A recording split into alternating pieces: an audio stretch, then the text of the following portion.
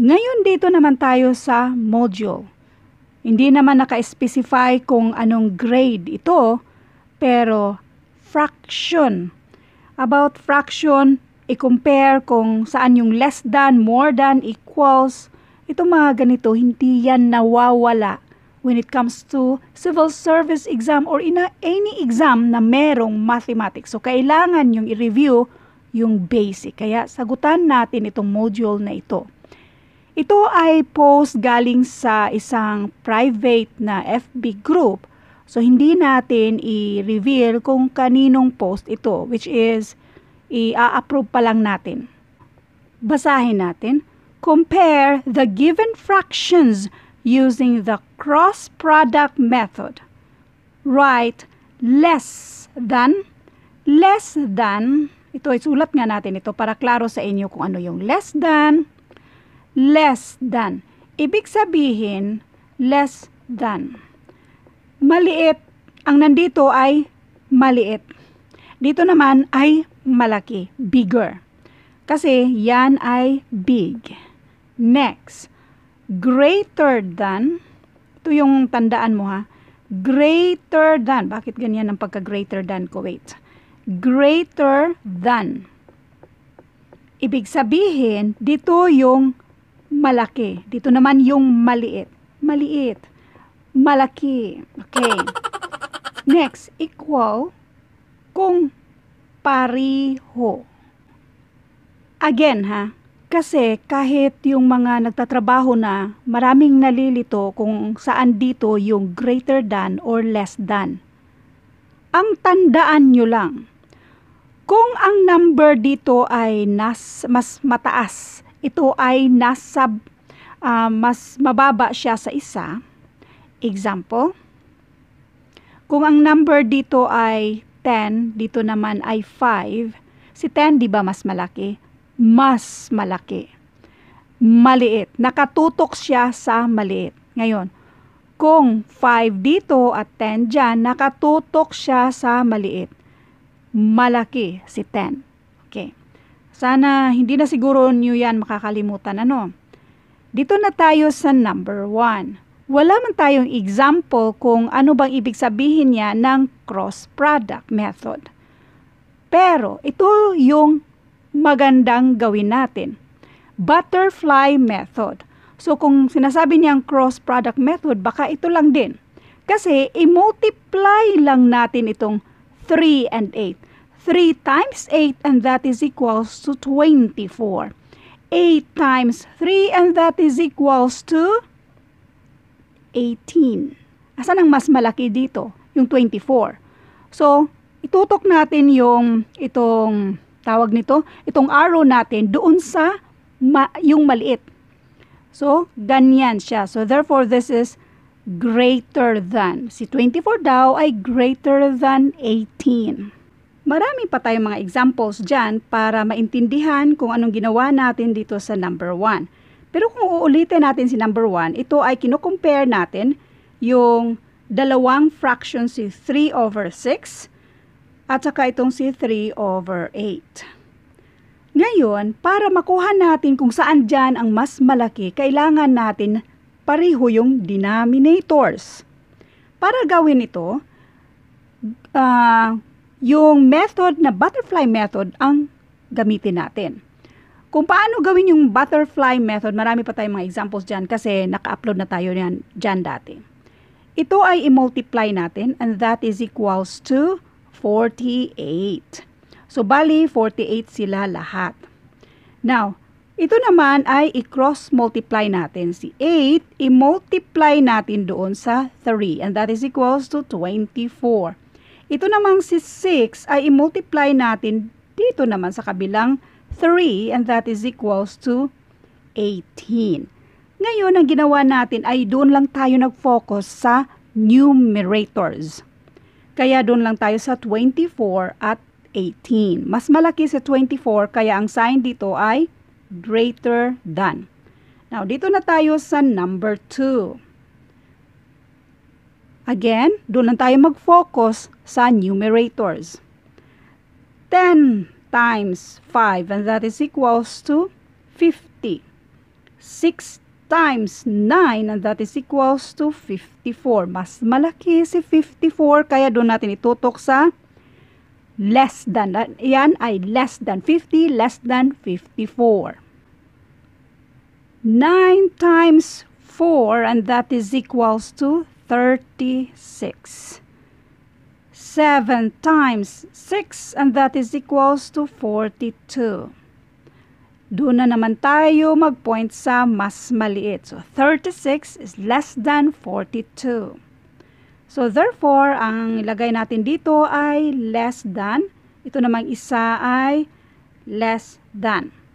Next, number 4. 10 times 3 is equals to 30. Bali, itong denominator na ito ay minomultiply natin sa numerator na 3. Next, ito namang si 6 ay i-multiply natin sa numerator na 6. So, 36.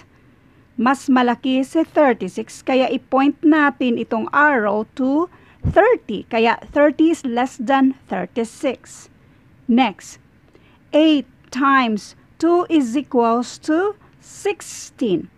3 times 5 is equals to 15. Mas malaki si 16, kaya i-point natin sa 15.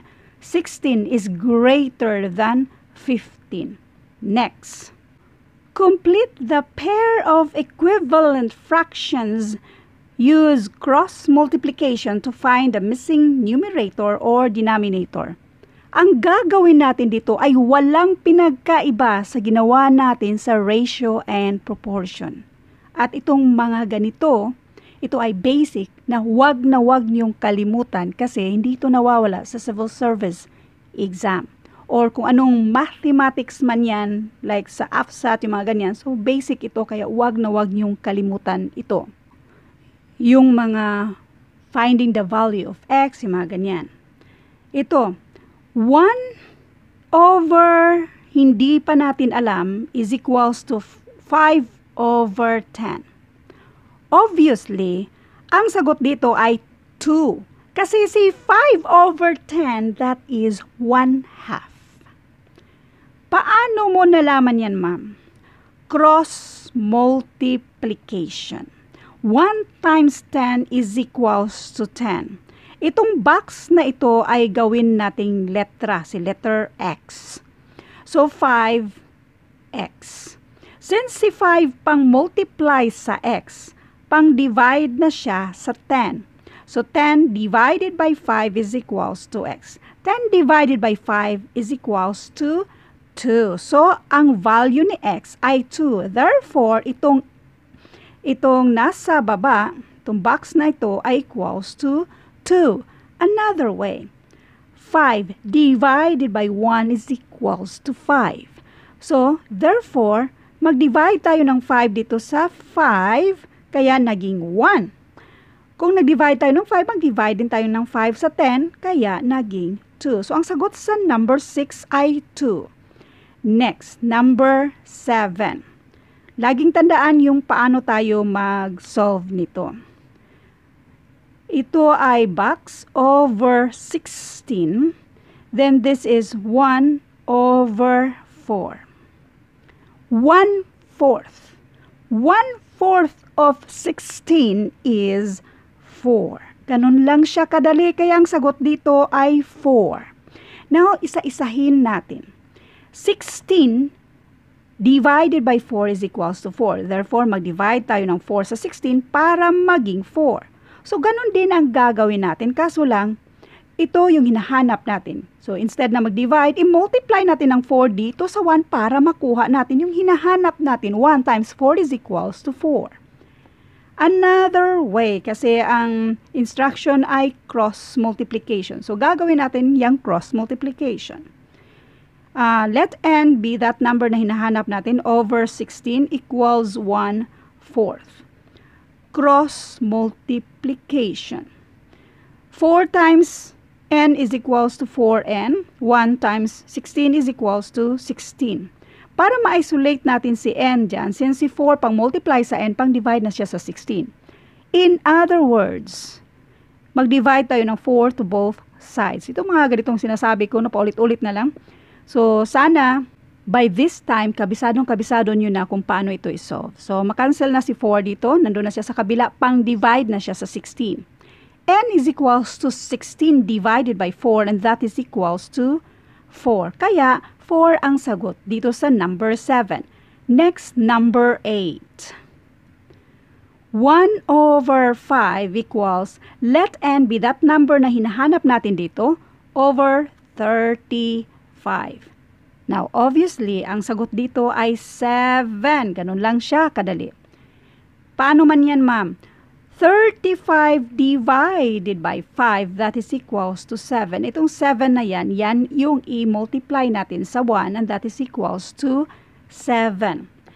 Isa pang paraan. Doon tayo sa cross multiplication. 1 over 5 equals, let n be that number na hinahanap natin.